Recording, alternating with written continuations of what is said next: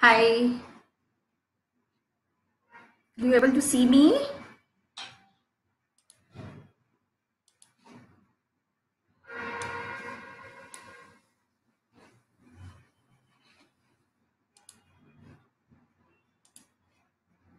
Hello. Please send a message so that I can start.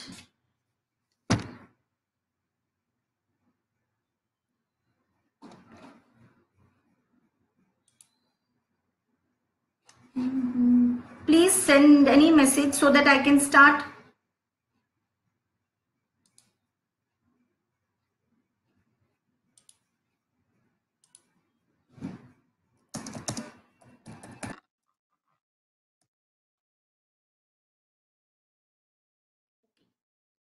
Okay, Asta, try to connect, try to join this session. I have invited you. There is an option. Please check, or otherwise I will start. Okay, let us start. Please type on questions so that I can answer. Hi, sorry for the delay. So I'm Ritu this side, and thanks a lot for our previous session. So today our topic of discussion is autism and ADHD among kids. This is really a very difficult topic nowadays because every fourth child is falling under all these things. So what exactly ADHD or ASD? See, ADHD stands for attention deficit hyperactiveness, and ASD stands for autism spectrum developmental disorder. Both are common terms like used for a group of neurological neurodevelopmental disorder. Both are both are like characterized by deficit in some social developmental, social communication or interaction, or some unusual behavior, or some particular kind of interest among kids and people. It is affecting adults also, but today's topic is for about the kids, like how it affect, when we can diagnose and all. So the signs and symptoms are like initially like typically noticed in first 3 years, initial 3 years in children's, when they are not giving any eye contact, or they are not responding to their name, or they don't want to be with anyone, they just want to be alone. So autism, ADHD and AHD, like ADHD affects the way of child relate to his or her own environment. Because of that, they are not it affects their daily routine, their daily functioning, their daily day-to-day life, their daily social interaction. So actually the mental capacity may be compromised due to subnormal functioning of some area of brain. Due to that, children are not able to interact properly. They don't want to mingle properly, and hence it affects overall development of childs. So when we can how it can be diagnosed. So if somebody is having questions, please start sharing questions so that I can able to answer, as we are already late by 25 minutes. So when we can diagnose this, how we diagnose this? See, normally after third, fourth month of child, the child starts smiling when they found a similar faces or similar voice, and they start interacting with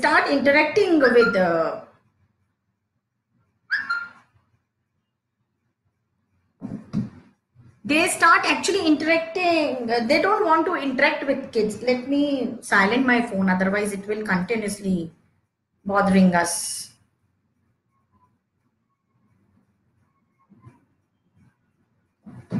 So why does autism symptom improves by age? Yes, actually autism basically is a neurodevelopmental disorder. Sometimes it happens at the age, very young age, when some viral infection or some fever came, and when the overdose of antibiotics happened, or not a proper like sometimes we miss something to take a proper call on those symptoms, what why child fall sick and all. Due to that, we are not like able to like take a proper call. Afterwards child fall under like a speech delay first, and sometimes they are not able to hear properly. So diagnosis of ADHD or autism is really difficult for any doctor across globe, because it is a very thin line between autism, ASD and ADHD child.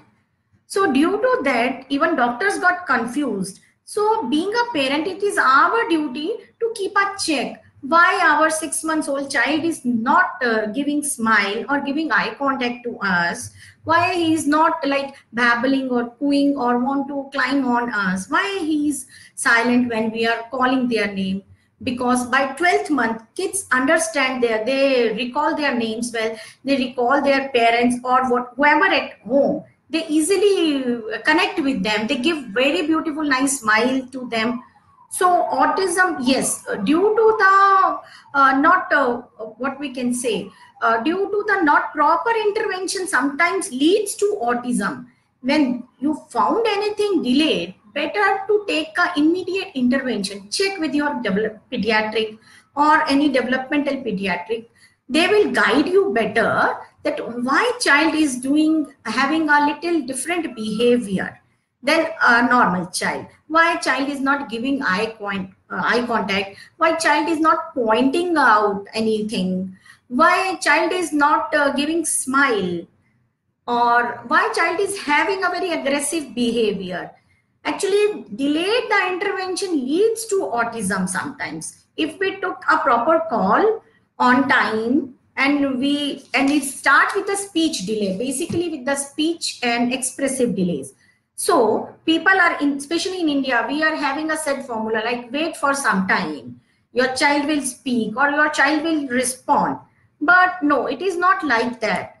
Please take a proper call, check with your developmental doctor or pediatric why child is not giving, is there any illness or constipation or continuously cold cough issues is happening.